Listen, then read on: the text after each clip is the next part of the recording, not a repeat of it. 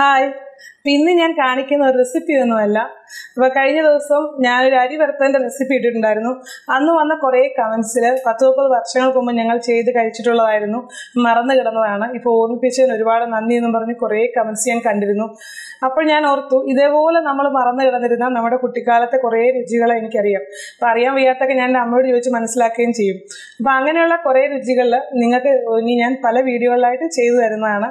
ഇത് സ്നാക്സ് ആയാലും അതുപോലെ കറി ഐറ്റംസ് ആയാലും ഞാൻ കുറേ വീഡിയോസ് ചെയ്യുന്നുണ്ട്.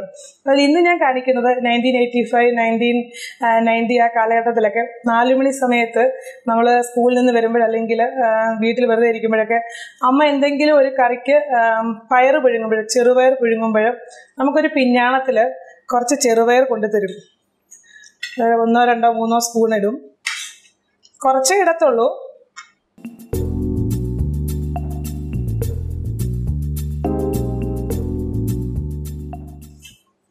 എന്നിട്ട് അതിലേക്ക് കുറച്ച് തേങ്ങ, ഒരുപാട് വേണ്ട, 2 സ്പൂണൊക്കെ മതി.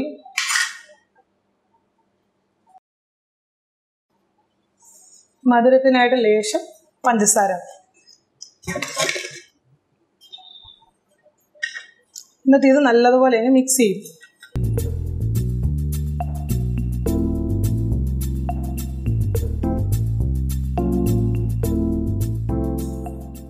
അപ്പം 4 മണിക്ക് പല 4 മണികളിലും അമ്മ കൊണ്ടു തന്നിരുന്ന ഒരു ആഹാരമാണിത്. നമുക്ക് ചെറിയ സ്നാക്സ് ആയിട്ട് നമ്മൾ കഴിച്ചിട്ടുള്ളതാണ്. പണ്ടത്തെ വീടുകളിലൊക്കെ എന്ന് പറഞ്ഞാൽ ഇന്നത്തെ പോലെ സോപാനമൊന്നുമില്ല. അപ്പം നമ്മൾ വെറുതെ വീടിൻ്റെ മുൻവശത്തുള്ള സ്റ്റെപ്പുകളിൽ ഇതുപോലെ ഈ പാത്രവും പിടിച്ചിരുന്ന് കഴിച്ചുകൊണ്ട് വെറുതെ ഇങ്ങനെ ആകാശത്തോട് നോക്കി മേഘങ്ങളെ എണ്ണി, അപ്പം അങ്ങനെ ഇരുന്നൊരു കുട്ടിക്കാലത്തെ ഓർമ്മ എനിക്കുണ്ട്. അപ്പം അതുകൊണ്ടാണ് നിങ്ങളായിട്ട് ഷെയർ ചെയ്യുന്നേ ഉള്ളൂ. നിങ്ങളിത് മറന്നു പോയവർക്കാണ് ഞാനിതിപ്പോൾ ഇത് ഷെയർ ചെയ്യുന്നത്. അപ്പം അറിയാവുന്നവർ ഇത് വിട്ട് കളഞ്ഞേക്കോ. അപ്പം മറന്നുപോയാൽ നിങ്ങൾ ഇതൊന്നുകൂടെ ട്രൈ ചെയ്ത് നോക്കണം. കാരണം പലപ്പോഴും ഞാനിതിങ്ങനെ ഒരു ഓർമ്മ വരുമ്പോഴേ, ചെറിയൊരു കൊതി വരുമ്പോഴേ ഞാനിത് ചെയ്യാറുണ്ട്. അപ്പോൾ കുട്ടികൾക്ക് ഇതൊന്ന് ചെയ്ത് കൊടുക്കാവുന്നതാണ്. ഇത് ഹെൽത്തിയുമാണ്. അതുപോലെ തന്നെ നമ്മുടെ കുട്ടിക്കാലത്തേക്ക് നമ്മൾ തിരിച്ചു നടന്ന ഒരു പ്രതീതിയുമാണ് ഇത് കഴിക്കുമ്പോഴും. അപ്പം നിങ്ങളെല്ലാവരും ഒന്ന് ട്രൈ ചെയ്ത് നോക്കണം.